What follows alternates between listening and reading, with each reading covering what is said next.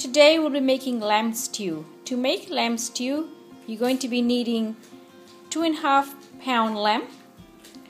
I did marinate my lamb with salt and pepper an hour ago, so it's well marinated. And your lamb needs to be cut in big chunks like this.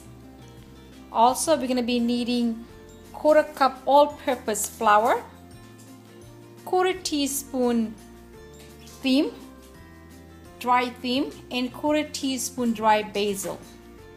And also you're going to be needing 1/2 teaspoon salt, 1/2 teaspoon black pepper, about 10 baby carrots. You can use regular carrots, but I prefer baby carrots, and 1/2 cup medium onion chopped in chunks like this. And we'll be needing 6 cloves garlic minced, 1 teaspoon fresh rosemary, 1 can vegetable broth,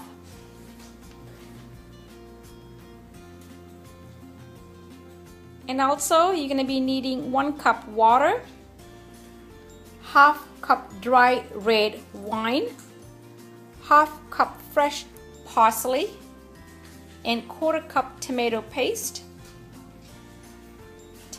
like there. Now we're gonna do shake. We're gonna shake our meat with flour, thyme, basil, salt, and pepper. So we're gonna get a clear plastic bag just like this one here.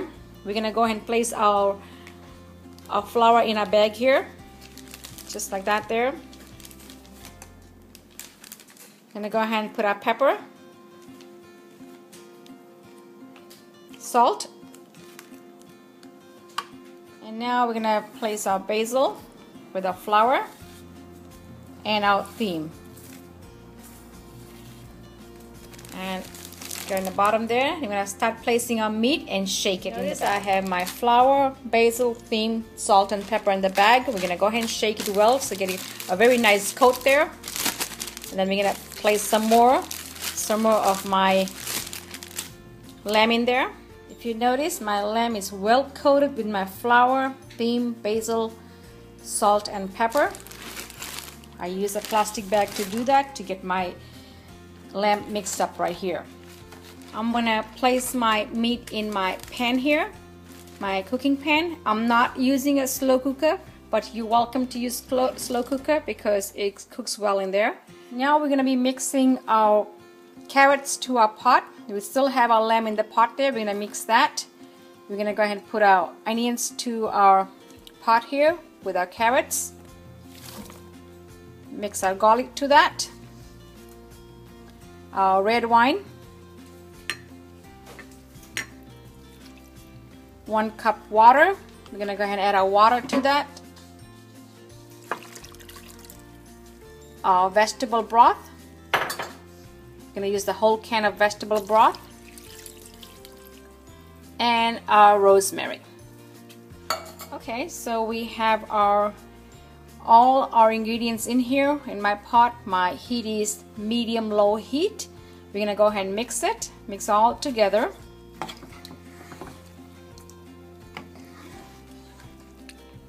Okay, after mixing, we're going to go ahead and now remember, we are cooking under low-medium heat. You're welcome to use a slow cooker. It's perfectly good for this, for stew. But I'm going to use a regular pan here.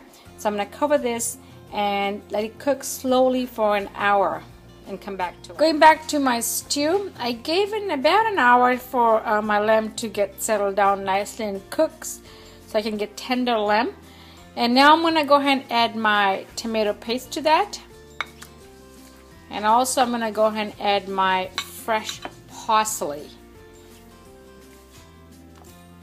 There you go. So we have our parsley, a tomato paste in there. We're going to cook for another 5 minutes and come back to it.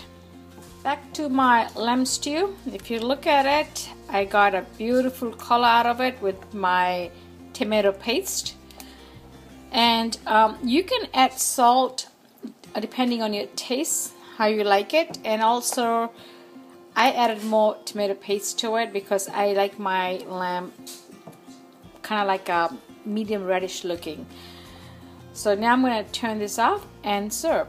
Okay, my lamb stew is done. I have salad, cucumber salad there on the side. I have boiled taro. And if I do a close-up to my stew, you can see my lamb, my beautiful carrot and onions all blended so perfectly. This is a beautiful and delicious dish. You can enjoy this anytime. Thank you very much for watching. And also I'm going to show you if you serve this with mashed potatoes, it looks really delicious and good too. I have a second dish prepared here, and I'm showing you how to enjoy this with mashed potatoes. Lamb stew and mashed potatoes. On the side I have cucumber salad and boiled taro. You can see I have my lamb stew over mashed potatoes. It's looking so good and delicious. Has a really thick juice to it with basil leaves right there and parsley. It came out really good. Again, thank you very much for watching.